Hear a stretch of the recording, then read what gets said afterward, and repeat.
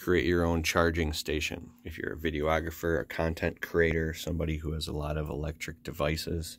I'm Keith Kalfas. I make YouTube videos, and I have a studio with cameras and lights all over the place, and a podcast and all that stuff, and tons of cameras and stuff that I need. This is like my booth, but I found myself being very frustrated because I was always unprepared, and my SD chips were all over the place, and everything was always insane. So I finally got this from Walmart. It's like a computer desk. It took me like 2 hours to put the thing together.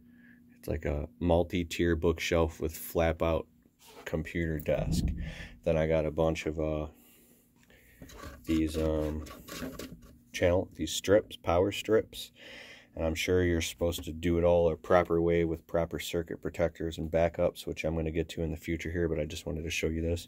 So I've got my 1DX Mark II chargers, my EOS R chargers. I got this charging. This is my Ronin, my drill, more battery stuff, my Milwaukee lights, cameras and batteries and plugs all over the place, coming up to my GoPro up here. There's all little components for my like Rhino arc sliders and more GoPro.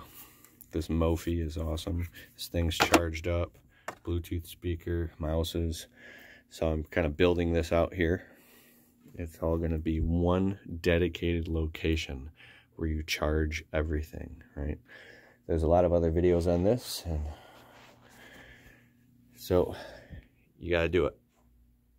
Make it, or at least have a landing pad. If you're a content creator, have some type of landing pad. This is called a physical system.